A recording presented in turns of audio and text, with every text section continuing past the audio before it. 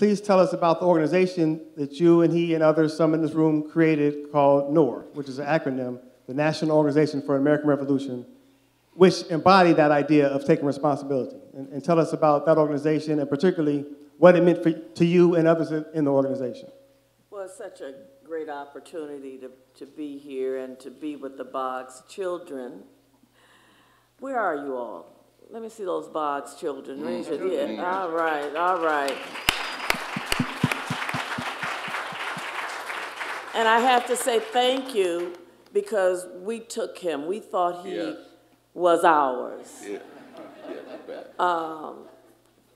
And I'll tell you a little bit more about that in a minute.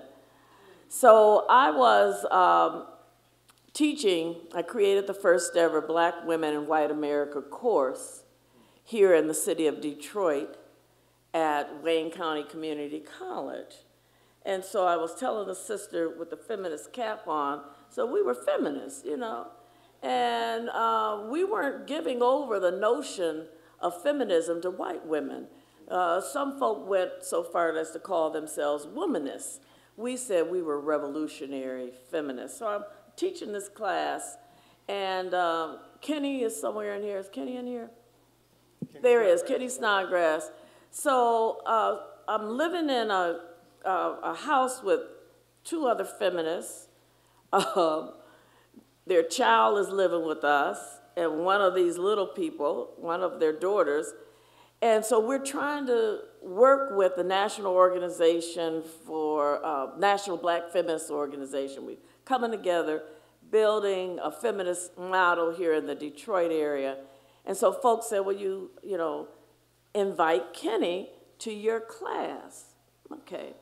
So I invite Kenny Snodgrass to my class. And here comes this little old man holding Kenny's baby. And I'm thinking, why would he bring the granddaddy to the class? Okay, so we talking, and you know, here is these revolutionary ideas, and then Jimmy started that talk. I said, who is this man? And he turned my class out, and I was invited to what we call the revolutionary study groups. And I went over there on Field Street and started those and went into those trainings. And they trained you. They trained your mind. You read everything. We read everything. We read articles that, you know, today we would, you know, read everything that comes across in the media, in the social media. In those days, you had to get print copies, and you would read it, and they'd share it, and we would go to class every week, revolutionary training school. And the idea was to train a Black cadre of leaders. And what I think I brought to Jimmy and Grace were pretty traditional when I first met them. And we would go back and forth around feminist ideas. And Jimmy was easy. He was an easy learner. He learned to challenge some of the ideas around chauvinism. He learned to make that analysis because he always had that core that you talked about, that very nice, he was just a Southern gentleman. Jimmy, and so in this period, I just lost John on May 17th. Forgive me for that. But at the same time that I was meeting Jimmy and Grace, my mother died. My mother died in 1978. Had come into the organization in 75, 76. And so when I brought my baby home, there he is right there. Stand up, Dr. Burns. When I brought my baby home, my daddy was devastated. I brought my baby home, and I have pictures of Jimmy and Grace holding that child. That's who they were to us. He was my husband's best man. Yes. He was my husband's best man. Bobby's godfather. So he was intimately, so now listen to what I just said to you. We were learning how to be revolutionists, learning how to run this city, learning how to get out there, make an analysis, and he was loving us just like we were his own children. That was the model of what the revolution and what the embodiment of what we could be. And so we founded, we came out of Advocators, and the analysis was made that there were all these clusters, you know, cells like groups all across the country that should come together under the name of the National Organization for an American Revolution. And at that time, where's Shay? There she is. So Shay and I were in graduate school.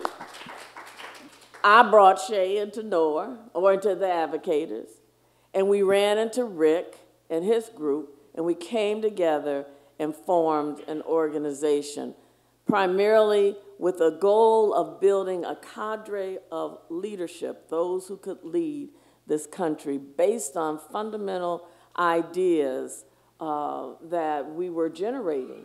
And we worked. What I want to say about the impression, I mean, I think you get the sense, Jimmy was very much in my life, very intimate in my life. My father, and he died the same year.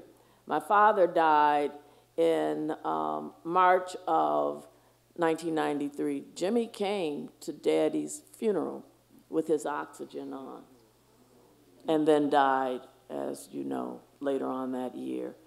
So again, these are principles not just of hard-nosed, no humanity.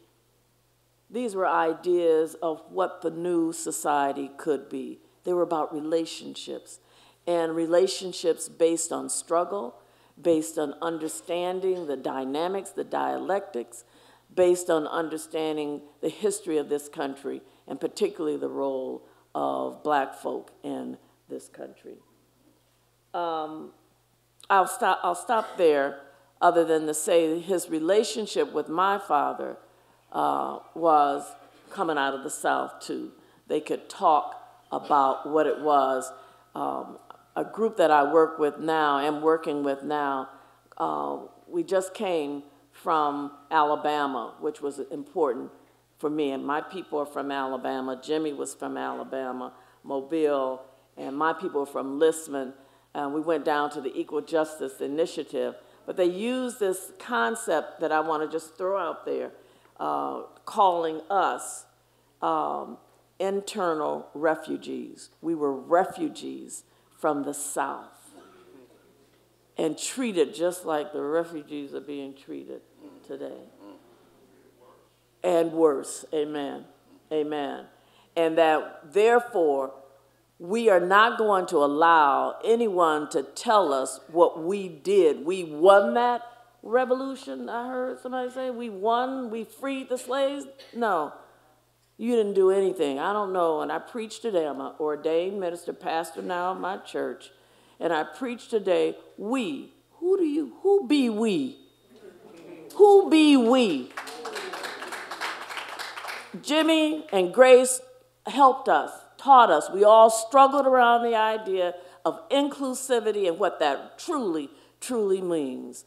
That if you're going to have an American revolution, if we are going to make a difference in this world, in this society, then all of us have to be included. Now, we may not all have the same ideas. We may not all be in the same place of development. We may not all have it exactly correct.